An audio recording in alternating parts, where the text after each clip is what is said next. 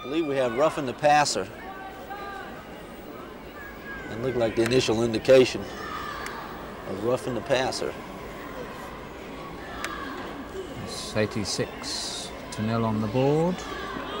That's if it stands up, but I don't believe it will. No, they're moving the ball. There was no score on that. No score. So the scoreboard is wrong. They'll have to take that off. Yeah, they're correcting it now. 80 points to 0. So that touchdown did not count. Why, Phil? What happened was they called a roughing the passer penalty, which means once the quarterback releases the ball, once he throws the ball, you can't hit him. Yeah. And one of the Swindon players must have hit him after he released the ball. It's a 15-yard penalty and automatic first down. Yeah.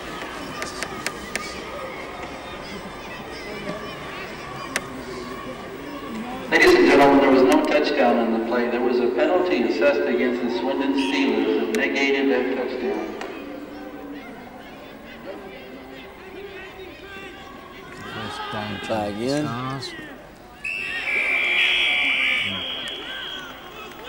That pass was broken up by number 54, Rob Moore, playing linebacker for Swindon. Intended receiver was number 88, Dave Tucker, the tight end, coming across the middle.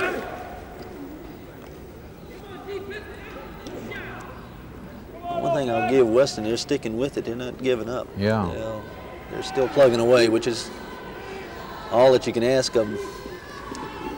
Coombs drops back. He throws and he hits number 86. He drops the ball. Yeah. Number 86, the intended receiver, Nigel Hill, tried to run before he picked the ball.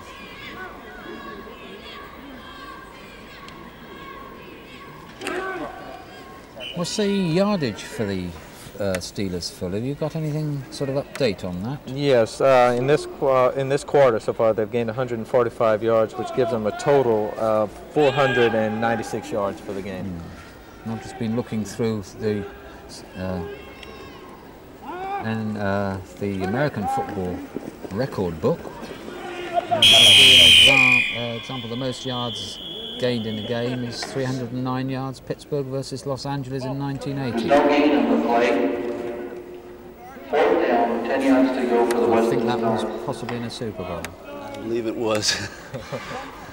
You don't gain as much yards probably as anywhere else. No. It looks like Weston's going to have to punt again. Yeah. But it was good. Of course, it slowed up a little bit in the second half, actually. Yeah.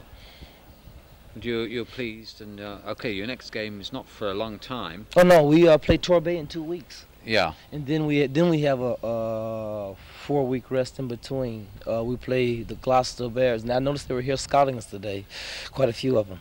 Yeah, I noticed that as well. And the best of luck in your next game and for the remaining of the season. To be 2-0 up at this stage in the season must be pretty heartening, especially in your first season. The team played well today. I think that's the main thing. It's down to the lads on the day. Right. Yeah, I think it's great for the crowd too. Hope they come out next time. Right, we can only hope, and that is it from the very first American football game here covered by Swindon Cable Television. We hope that you enjoyed it and that you will join us the next time we're on the gridiron. Until then, from all the team here at the county ground, a very good evening.